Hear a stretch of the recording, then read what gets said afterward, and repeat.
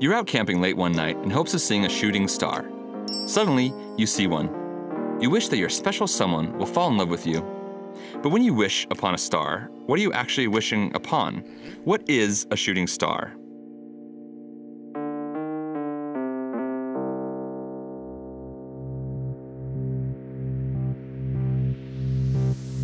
This is our solar system. Because the sun's gravity is so strong, nearly everything has settled into similar orbits. We call this the orbital plane.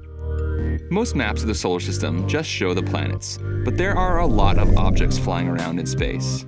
This is the Asteroid Belt, roughly between Mars and Jupiter.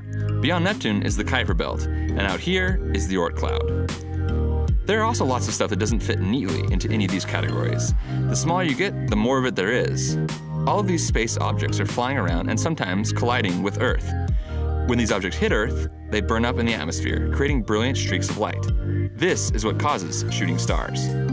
However, did you know that most shooting stars are not spaceship-sized rocks hitting Earth's atmosphere? Most shooting stars are actually just little specks of dust, and most of the dust comes from comets. Comets come from the most distant reaches of our solar system, where the sun's gravity barely hangs on. This lovely location is called the Oort Cloud. Scientists have never actually seen the Oort Cloud because it's light years away and very dark. But based off the unique orbits of comets, they hypothesize that there must be a massive cloud of icy and rocky material with millions of comets surrounding our solar system in a giant sphere. Because comets that do make it into our solar system come from so far away, they orbit our sun differently than any other body in the solar system.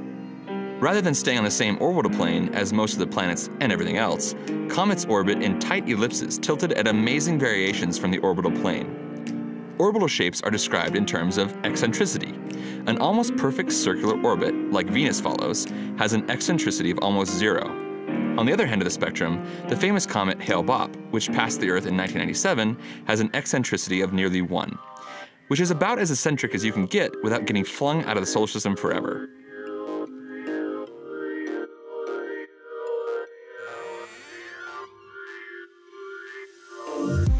Because they have such eccentric orbits and come from so far away, some comets take hundreds to millions of years to orbit the sun. For example, we won't be seeing Hale-Bopp again until the year 4380.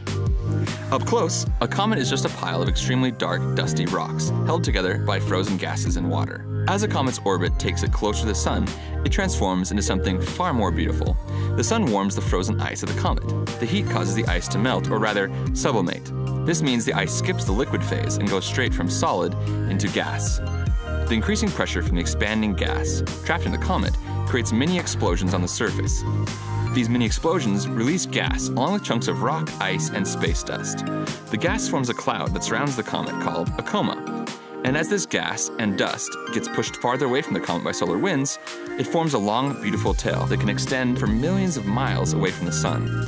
The light we see isn't emitted from the comet. Rather, we see the light of the sun reflected in all that gas, dust, and ice. The larger particles ejected from the comet continue in roughly the same orbit.